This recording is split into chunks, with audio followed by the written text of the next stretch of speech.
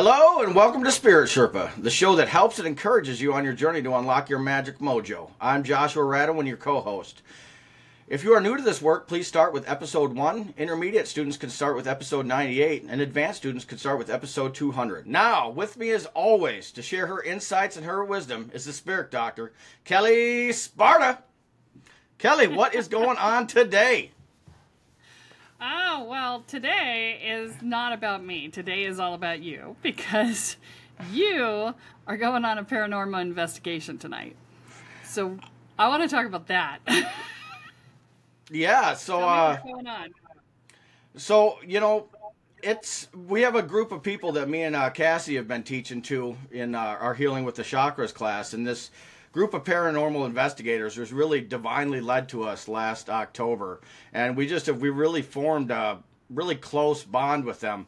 But I've always worried, because of the things that I've witnessed in the spirit world, about these paranormal investigations. But I've noticed that that's also a limiting belief about the power I hold now. So I am going into we're going to the Washoe County Jail. Then this is where, if anybody is familiar with serial killers, this is where Ed Gein was housed, and he is one of the most oddly prolific in, especially in Wisconsin serial killer history. So I'm just really excited about just being able to kind of test these skills out within that domain and just kind of see what pops up. So is this known for having poltergeists? Not poltergeists, just a lot of activity. Okay. There's just been a lot of activity shown. And once again, this isn't something I'm super familiar with myself. So, I'm just really kind of going there to learn what they do and show support for Phantasm Paranormal. Okay, so I'm going to give you some advice. I love your advice. Yeah. So we like to test ourselves when we're doing this stuff, but I'm going to tell you that I know someone who does clearings for on the regular, has been trained by 2 different Native American shamans, and he will not go any place that has a poltergeist.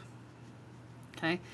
He will clear those places that have a poltergeist, but he won't do it while on site. Mm-hmm. And that's because he's had ghosts try to kill him before. Mm-hmm. He went to a electrical substation that was haunted, and they tried to drop a high tension wire on him. And that was the last time he went to a space with a poltergeist. So, fair warning on poltergeists. So I'm glad to hear that there's no poltergeists on site. Because, you can be as spiritually powerful as you want, but if it does something to you physically, that's still going to fuck you up, right? So, not your best call for that. So it's been interesting. So working with this group in particular, and I really feel that the reason that they were led to me is because all of them were getting chewed on by some pretty gnarly shit that they had picked up through doing these paranormal investigations throughout the year. And one of the things that really shocked me is I was like, so what do you guys use for protections before you go in? They're like, oh, we can't do that because that, it'll eliminate any activity. I was like, well, have you tried it? And they're like, no. So I'm going in, with all of the protections that I've learned and some that I've created along the way, because like I say in all the episodes, I treat my life as a social experiment. And I've treated it enough as a social experiment without protections that I'm going to see what happens when I go in with the proper protections. So, it's just, having protections on yourself will not prevent paranormal activity. If you try to put protections on the property, then that can limit paranormal activity. That's the whole point of protections on a property, is to limit paranormal activity. So, I think they're misinformed on that one.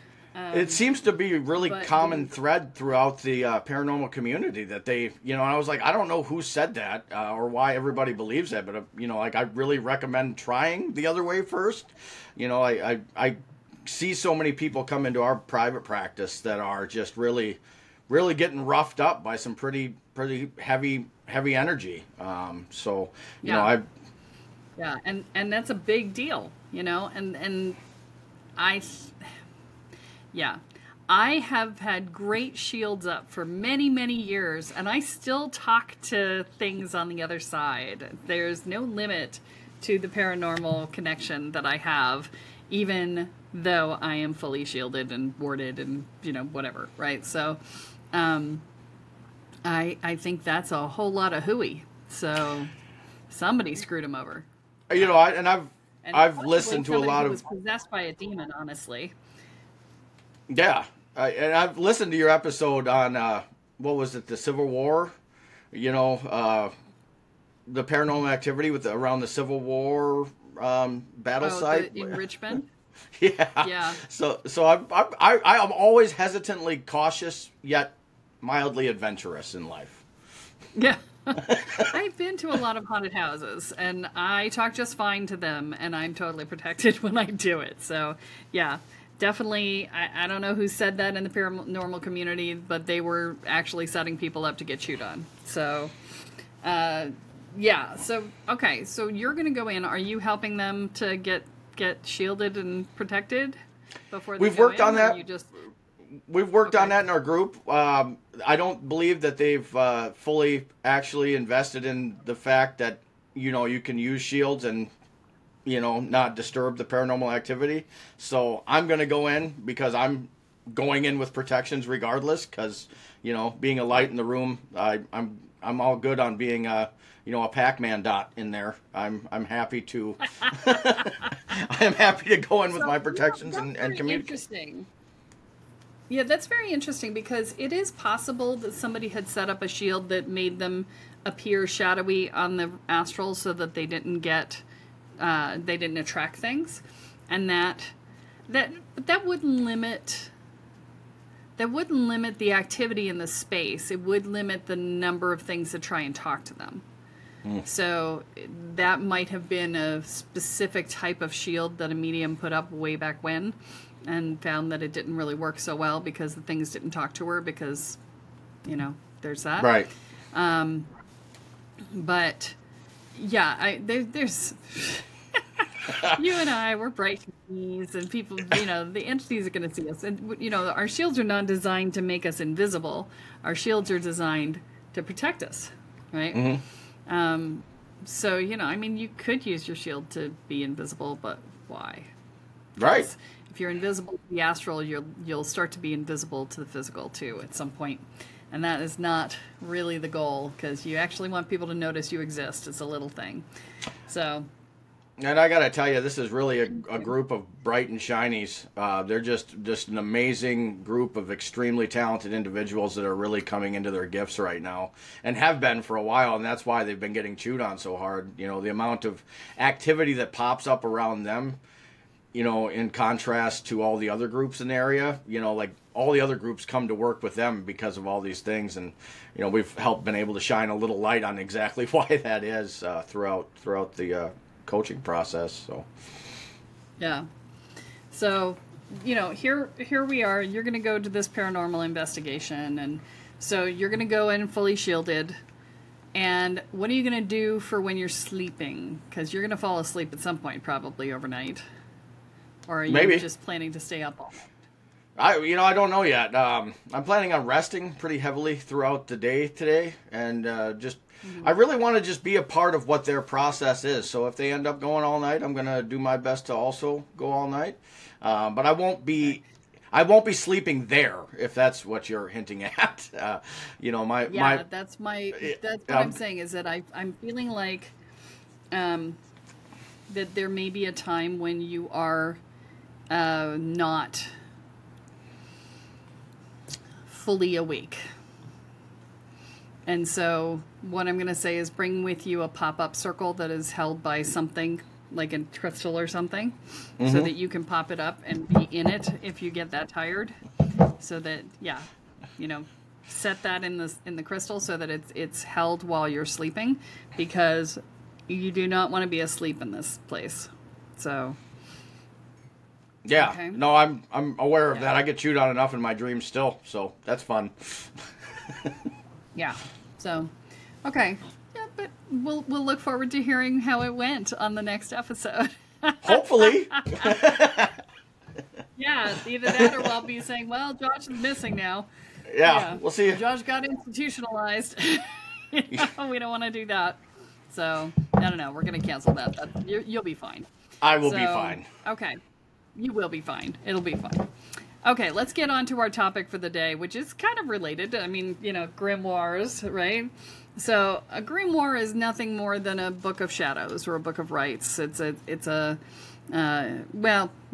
little bit more than that. It's magical knowledge in written form, right? And we're going to talk about grimoires and sort of the mythology around holy books. And whether or not they have protective qualities and things like that. So we're going to talk about that today.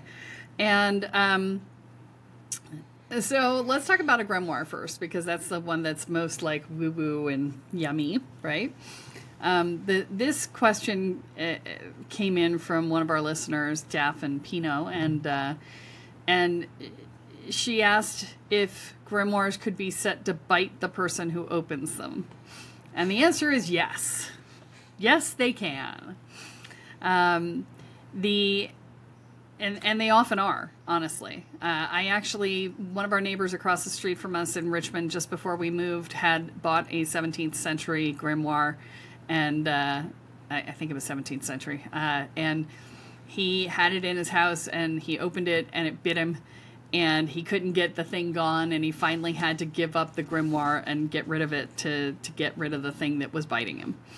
And so, yeah, they can bite you, and you need to have proper protections up, and you need to, unlock them carefully, both on the magical level and on the physical level. So, to set a biting on your grimoire, so let me just start with this. I highly recommend that everybody who does any sort of energy work at all have a grimoire. Or we call it a book of rites in our work. And basically it's where you write down all your magical knowledge and all the things that you have done magically to support your life or to do something for somebody else. And the reason you write these things down is because you will forget what you have done. And sometimes the forgetting what you've done is, 20 years later, somebody will come up to you and say, oh my God, you did these amazing meditations, and you should do those again on the podcast. And which somebody actually said to me, a student of mine from 20 years ago actually said that to me, and I'm like, I did what? And she's like, this meditation about this and this. And I'm like, I have zero memory of that. It was 25 years ago. She's like, oh my God, it was so impactful to me. I'm like, well, if you get a chance to write down what you remember, that would be great, because I have no freaking clue what you're talking about. And so, sometimes you'd like to go back to your grimoires from 25 years ago and be like, oh, this thing was so impactful that 25 years later, somebody's still using it. Let me go look it up, right? And the other side of the coin is sometimes you do a working on yourself and it has unintended consequences because of the language that you use to do the working. And that can be problematic. Fuck. Yep, just lost power. All right.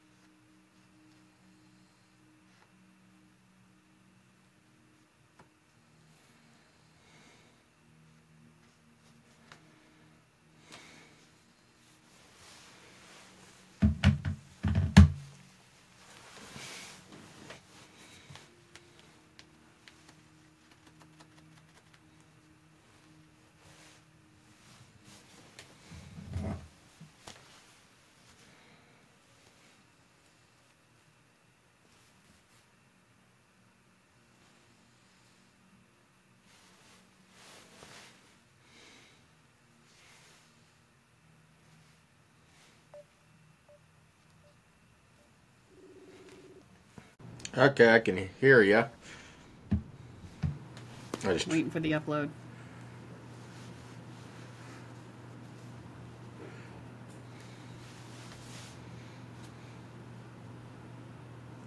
We had a brownout. Power went out. Oh, this is going to be painful. I'm using Jeff's Wi-Fi hotspot on his phone, and I'm at 5% upload. This is going to suck. So, yeah, your video is shot. Is it? You're mini blurs. Yeah. Unless you're doing some really cool stuff that in magic you haven't taught me yet. You're fading out. Yeah, no. All right, hold on. This is a cluster.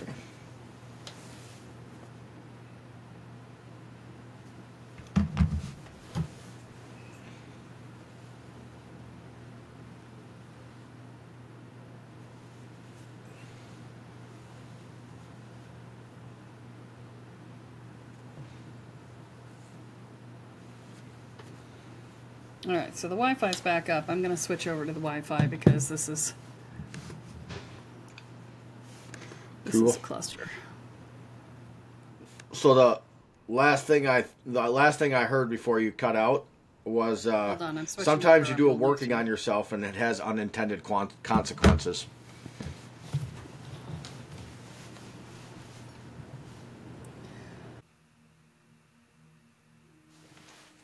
Is it going to boot her again?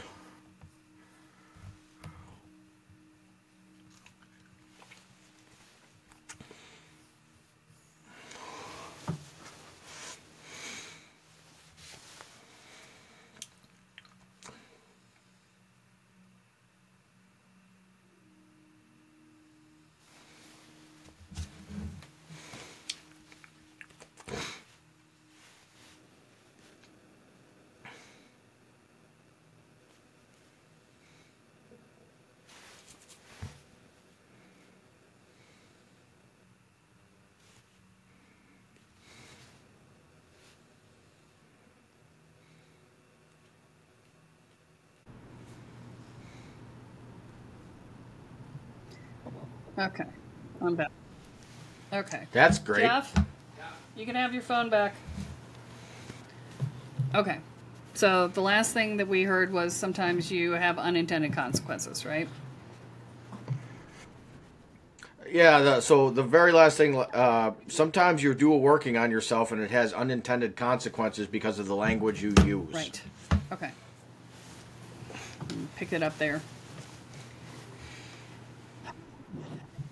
Jazz hands. Kelly, high five. Air high five. Jazz hands. We're getting through this. Everybody's happy. Ah! All right. So sometimes you have unintended consequences. Yeah, because sometimes the way that you write your wording for your manifestation, or the way that you say it out loud when you say it, a lot of times when you go back and look at it, you go, oh, shit. Right? Because you're like, oh, I got exactly what I asked for. It's just the words meant something different. And in English, the words mean, we have words that mean multiple things all the time, right?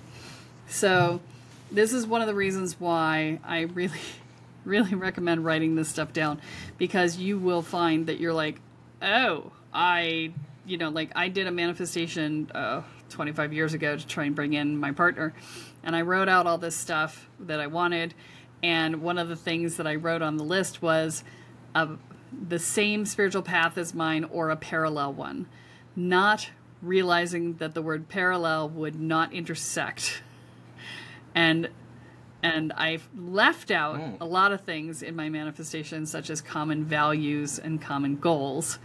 And so what I ended up with was a conservative Republican Catholic with political aspirations who wanted to get married and have kids. He was perfect in every other way.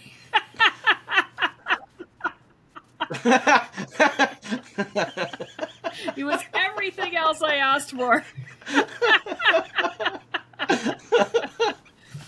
And I went back and looked at it.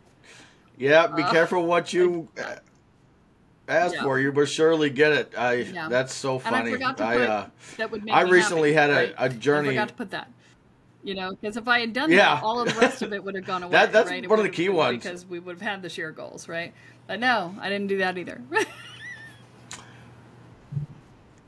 You know, one thing I've learned under your tutelage is the beauty is in the simplicity. Yes.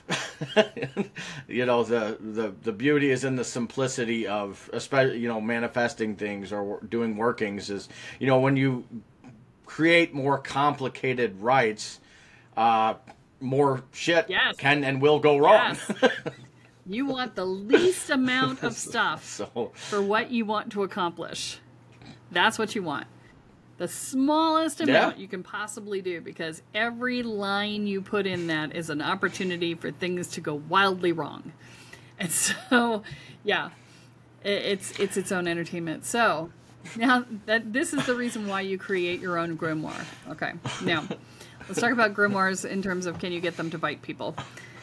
Because, you know, when you start writing down all of your stuff, especially if you're writing down workings you've done for yourself, if you have anyone in your life who is not supportive or is actively aggressive towards you, having them get hold of that grimoire gives them a lot of power to be able to mess with you.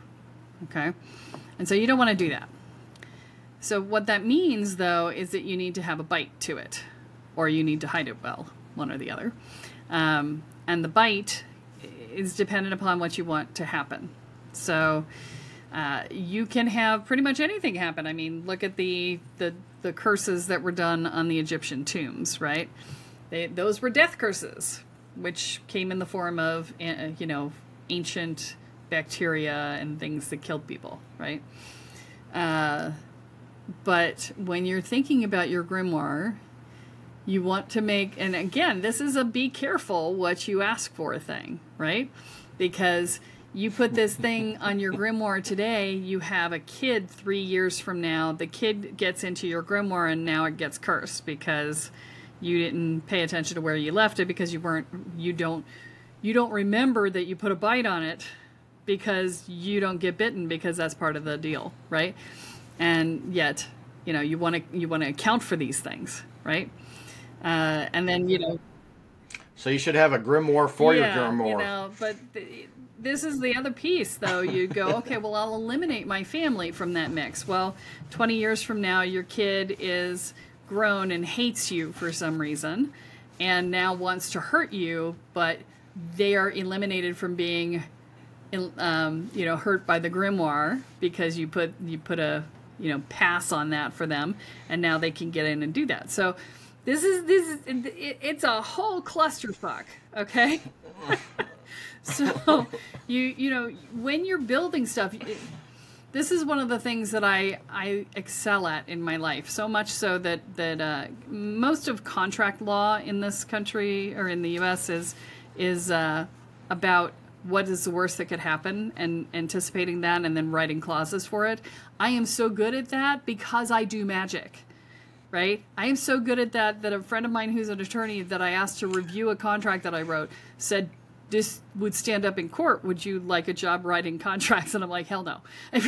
But I'm really good at it because I do magic, because I have, you know, because I've been hypervigilant in my childhood, because I've always done the what's the worst that could happen thing. Magic is particularly helped by the what is the worst that could happen mentality, because you want to sit and think about what you're going to call into being before you do it, so that you don't accidentally do something that's the worst that could happen, right? So when we're talking about setting up a grimoire, rather than setting specific, you know, pullbacks on it, you may want to instead say only people who have positive intent towards me can open this book without consequences. And once opened, because here's another what's the worst that could happen, is that the person could know that, get somebody who likes me to open the book, and then pass it over to them. So, and once opened, the book is still active for its spells for anyone who touches it or reads it who does not have positive intent towards me, right? So this is why you have to sort of think through what is the worst that could happen, right? So, oh, they could trick somebody else into opening the book. Okay, well, I'm going to account for that in my spell work, right? Oh, they could read over the other person's shoulder. I'm going to account for that in my spell work. They could get a photocopy of it. I'm going to account for that in my spell work, right? So, you know, this is you have to think about all the possibilities of how they're going to get around it in order for you to protect it. And so that's the piece that you have to keep in mind as you're going through the process of protecting something like this. Because, you know, anytime so this is again going back to the idea of magical crutches and things like that. And I can hear people saying, well, what if I keep it on my computer? Okay. Now you have to deal with all of the electronic things and hackers and all of the possibilities and the potential for your hard drive to get wiped and you lose it all, right? So, you know, all of these pieces or get corrupted on a bad sector. It gets saved on a bad sector on your hard drive and now it's corrupted. Now what? Is the magic corrupted too? Right? I don't know. Is it? So this is why grimoires are usually kept in physical form. Also because they're not as easily copied. Because you can make infinite copies of a file. And, you know, does it dilute the magic? Maybe. If you made a lot of them, might. Depends on how you built the magic, right? So, would you consider the Three Keys of Solomon a grimoire? Because that was one of the first ones that I picked up, and it was about 3 years ago. And it was funny because I was like, I don't know if I should buy this. And I read an Amazon review. It's like, bought the book, opened the book, had messed up dreams, put the book in the garage, never opened it again. So I was like, I'm going to buy this book. Because, you know, me, social experiment, right? Like, that's what I do. But would you consider the three... I actually I use that book quite often now. That one has really come in handy with some of the deeper level work I have not doing, so, read that, so tell me a little bit about what's in it so that I can answer your question. Well, so it really goes into a lot of stuff: hexes, curses, how to set them up. You know, 72. You know, the 72 demons. Yeah, you know, and Solomon's take on it. And so it was also rewritten by Mathers and Crowley in the late 1800s, early 1900s. Almost certainly Crowley's edition is absolutely a grimoire because that's who he was. But if it's all of those things, that definitely is a grimoire. If it's anything that teaches you how to do magic, you know, if it's got rituals in it and things like that, it is a grimoire. So, and yeah, it could have a curse attached to it for every copy that is printed and all of that, because they, you know, that could be there, right? It's anything. So if you do it, if it's attached to the writings of the book and not the book itself, then every copy that's ever made will be a function of it, right? So, yeah. Happy joy. Sweet. I am so happy with... it's all very exciting stuff between the paranormal investigation and knowing that I may have a cursed Crowley book in my house. Well... This has all been very lovely stuff Crowley to think intended. About. For what it's worth, though. It depends on what Crowley intended for the book. He may or may not have put a curse on it. If he intended it to be used for his students, then it may not be cursed, right? It may not have a protection on it. So, or it might have something very specific to if you're one of my students, right? If you and if you study Crowley, then you are technically one of his students, and therefore you'd be fine, right? So it just depends, but yeah. And then he wouldn't want you to do what he says to do anyway. Contrarian from hell. If right? you're really one of his students. Yeah, so it's all about break the rules. He's like, do all the rules. Yeah, he wasn't even Picard. I mean, I guess he did take the time to learn some of the rules, but he really didn't give, you know, too much credence to much of the rules. I think he worked from them and just went with whatever he felt like doing. Are the ones who learn the rules first so that they understand why they exist, and then they break them with intelligence, right? It's like, okay, so this one's here to protect people who don't know any better. I know better. I'm breaking it, right? You know, that sort of thing. So my impression of Crowley is that he was that sort, right? So yeah, grimoires are they're He's an their own interesting thing. one. And the thing that you want to pay attention to with a grimoire, if you get somebody else's grimoire, so let's say you're buying an ancient grimoire, you need to sit down and meditate with that grimoire and your guides. Do not try and energetically infiltrate that grimoire until you talk to your guides, because you don't know what's set to break on that thing. And then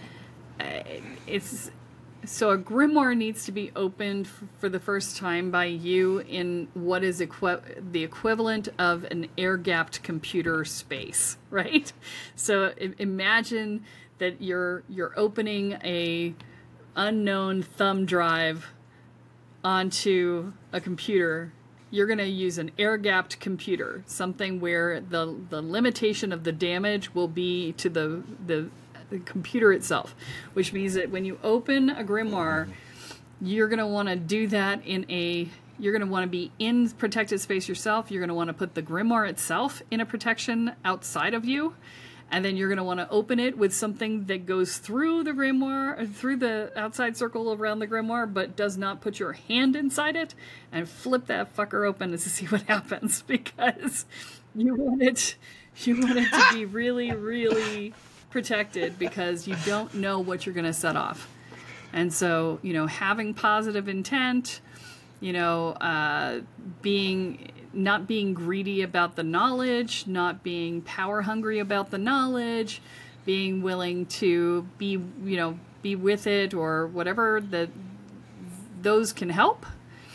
But, you know, eventually you're going to set that sucker off eventually, probably. Because if they know anything about magic, they've done the things that I just talked about. You know, they're just like, right? So you might as well set it off in the beginning and see what happens, and then be able to unwind it. So to open a grimoire that is protected in that fashion, you're going to want to create that inner space that is protected around the book itself. And then make sure that the way you've set the circle, when you stick the thing through it that's going to open the book, that it's not breaking the circle. You know, so you don't want to use something that's iron, because iron is by definition going to break the circle. That's just the nature of the beast. And so you want to make sure it doesn't have salt on it for the same reason, and all the things, right? So you want a cheap ass metal or wood stick. A chopstick would be a great thing for this, right? Just a basic chopstick. And then you just open it up, and your circle that's around the book should be set to absorb whatever energy comes out, and to absorb the curse itself. Because once you trigger the protection, then the protection is active and seeable by the energetic. And so you can grab onto it, suck the energy from it, and suck the protection out at the same time if your circle is set properly to do that. And that should, assuming there's only one, be the thing that helps. I would flip a second page, or go to the middle of the book, or go to the end of the book, or, you know, there may be things that are specifically keyed to specific pages too. So you never know what you're gonna get. So, you know, might want to go through page by page and see what shows up, because we don't know how it's oriented. And there may be also something that's set for human touch on the cover. And so even if you do all of this, you were reading my mind just now. That could be problematic still. So, you know, basically what I'm saying is magic is dangerous, and this particular type of magic is more dangerous than most, because people are protecting the information, and, you know, you don't know what kind of thing is on it. So it could be something as simple as, you know, you lose the ability to read the book. Sometimes that's the case, where you'll just look at the pages and your brain just won't compute what's on them. And we've all had that experience from time to time, so that's a state that our brains go into. especially if it's above our ability to comprehend, or outside of our sphere of influence, as Kathy likes to put it, or assimilation, rather, outside of our sphere of assimilation. And so, you know, we've all had that experience. So it would be a very easy thing for somebody to trigger that. And you would stare at the book and stare at the book and stare at the book and not be able to comprehend it. And so that's a non-aggressive form of protecting your grimoire, right? Is to make it unintelligible to the person who's reading it. You know, there are lots of ways to do it. I mean, everything from something as benign as that to I'm going to strip you of your psychic powers, right? You know, or I'm going to kill you, like the Egyptians were doing, right? So, you know, your mileage may vary, and your grimoire may be anywhere on that spectrum. So, yeah, I don't recommend that you. There's a reason why this is our advanced level part of the program, and that's why I've talked about this for 6 years. I was thinking if you're a beginner student. I was just thinking if you're a beginner student that happened on to go back to episode 1. If you're an intermediate student, go back. You know, don't fuck about with this. Grimoires are hardcore, and you know other people's grimoires are hardcore. Do your own, absolutely do your own, but be very careful about protecting it. The most benign one would be the one I was just talking about with, you know, it's unintelligible. People can't read it. That would be the least offensive, least, you know, abusive form. But you got to make sure you limit what you're saying to they can't read this grimoire, not they can't read. Because that could be, that's an unintended consequence that could go horribly wrong, right? Because then now they can't read anything. And so that's problematic, okay? So, and this it's a scrambling of the brain, right? It's a scrambling of the energy field of the brain, not the brain itself, but yeah. All right, let's talk about holy books, because we're getting pretty far into this episode. I want to make sure we get that covered.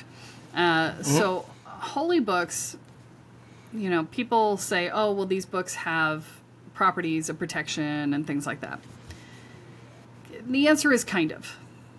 Okay? So, any holy book that has been revered for a long period of time, so the Torah, the Quran, the Bible, you know, these books have a morphic field unto themselves. That is the morphic field of the teachings within the book. And so when someone holds the book up as a protection against something coming at them, it isn't the book itself that is the protective energy. It is the faith of the person who is holding the book tapped into the morphic field of all the people who believe in the book that creates the protection of the book. So the short answer is you don't need the freaking book. So if you feel like you need a protection, just invoke the energy of the book. Just be like, Bible or Torah or Quran, and be like, poof, right? And just see it huge in front of you. And it will be this massive thing that stands between you and whatever is coming at you, right? Because you've got the faith of all the people who believe in that book supporting your belief that it defends you. Now, if you do not believe or you question whether or not it will protect you, then it probably won't. Because the book was not written, none of those books were written with the intent of being protective. Okay, just like a cross, you know, the crucifixion cross was not designed to be a protective element. But because so many people believe that it is, if you believe that it is, you can tap into that energy. The original, you know, the equa-sized cross, the plus sign, right? That one was more protective in nature. The crisscross. We're going to protect, right? When you turn it sideways, it's an X, right? That was more designed with it, and so it has more inherent properties like that. But because people have treated the cross itself as a protection, that has become part of the morphic field of it. And so your belief taps into the belief of the people who hold the cross up as protection, whatever. But if you don't believe if you're not a Christian, if you don't believe in Christianity, that cross is not going to do anything for you, because you have to invoke the morphic field through your belief in it. And so that's how you tap into it. So yeah, fun stuff today, right? This is a very deep episode covering a lot of ground and a lot of, there is some real consideration to take in when you're doing this type of magic, and that's why, a lot of the students we work with are the people with the backup plans because they've been running algorithms of all the possible scenarios for a long period of time. And that's what really breeds a great magician or somebody who's great with magic. So, in short, Kelleism for the day, be careful what you wish for and be careful what you touch, because both of them can kick you in the ass. That's your short answer. All right. Well, that's all we have time for this week, folks. Time to tune in next week to let Kelle guide you through energy, magic, and the spirit world. I'm Joshua Radowin, your co-host, and I'm here with Kelle Sparta. So long, y'all. Listening to Spirit Sherpa. Bye.